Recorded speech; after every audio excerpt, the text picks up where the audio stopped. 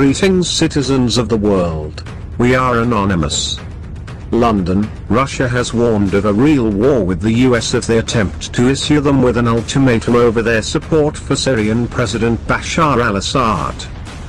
British Foreign Secretary Boris Johnson will on Monday call for Western powers to impose sanctions on Russia if it fails to cut ties with Assad following his chemical weapons attack on his own civilians. However, the Russian embassy in London warned of a real war if the US and its allies impose any such ultimatum.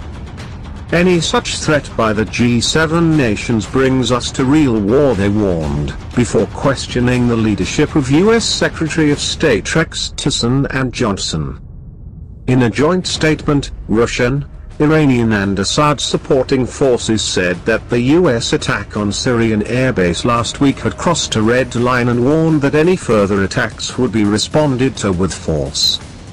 What America waged in an aggression on Syria is a crossing of red lines, the statement said.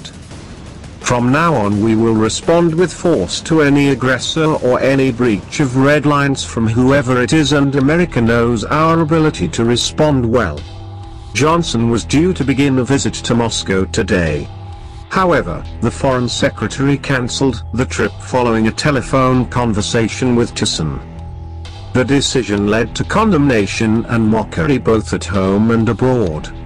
Johnson had shown a fundamental misunderstanding or lack of knowledge of the events in Syria, Russia's efforts to settle that crisis and the general objectives of diplomacy, the Russian Foreign Ministry said.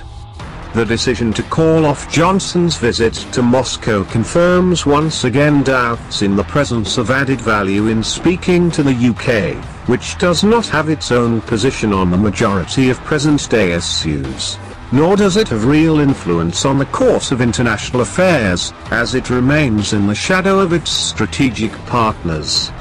We do not feel that we need dialogue with London any more than it does.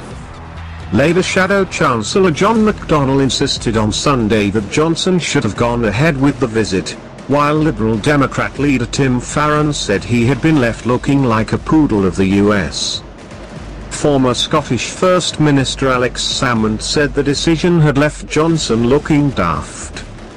The idea the Foreign Secretary can't be trusted because he might pursue his own line or have an independent thought or cross over what the Americans are going to say just makes him look like some sort of mini-me to the United States of America, he told the Andrew Marr Show. That's not a position any Foreign Secretary would want to be in. We are anonymous. We are legions. We do not forgive.